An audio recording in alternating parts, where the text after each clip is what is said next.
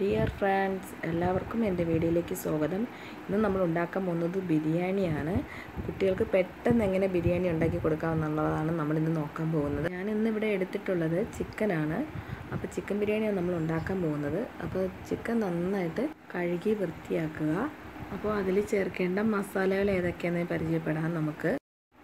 ഉപ്പ് ആവശ്യത്തിന്, കുരുമുളക് പൊടി, ഗരം മസാല, മുളക് പൊടി, മഞ്ഞൾപ്പൊടി, ഇതെല്ലാം നമുക്ക് എരിക്കും ടേസ്റ്റിനും അനുസരിച്ച് കുട്ടികൾക്ക് കഴിക്കാനുള്ളതാണെന്ന് ഓർമ്മ വേണം. അപ്പോൾ അതനുസരിച്ച് വേണം ഇതെല്ലാം ചേർക്കാനായിട്ട്.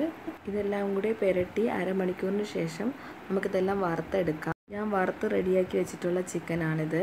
നമ്മൾ ചിക്കൻ വറുത്തെടുത്ത എണ്ണയിൽ തന്നെയാണ് ബാക്കിയുള്ളതെല്ലാം റെഡിയാക്കി എടുക്കുന്നത്. അതിൽ ഉള്ളി ഇട്ട് വഴറ്റിയെടുക്കാം. അതിനുശേഷം തക്കാളി ചേർക്കണം.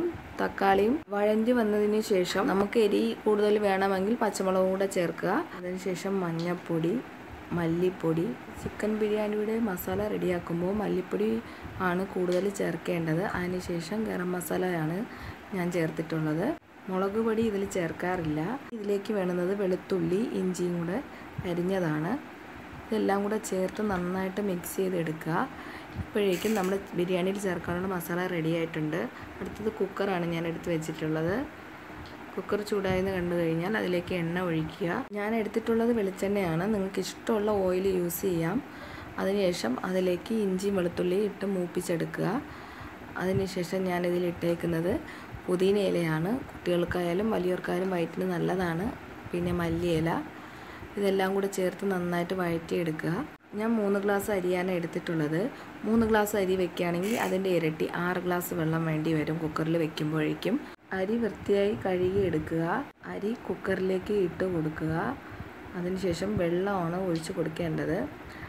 ഞാൻ നേരത്തെ പറഞ്ഞതുപോലെ 3 ഗ്ലാസ് അരിക്ക് 6 ഗ്ലാസ് വെള്ളം എടുക്കണം. അതിനുശേഷം നന്നായിട്ടൊന്ന് ഇളക്കി കൊടുക്കുക. അതിലേക്ക് ആവശ്യമായ ഉപ്പ് ചേർത്ത് കൊടുക്കണം. ഇനി ഇതിലിട്ട് കൊടുക്കേണ്ടത് നമ്മൾ വറുത്ത് വെച്ചിട്ടുള്ള ചിക്കൻ്റെ പീസുകളാണ്.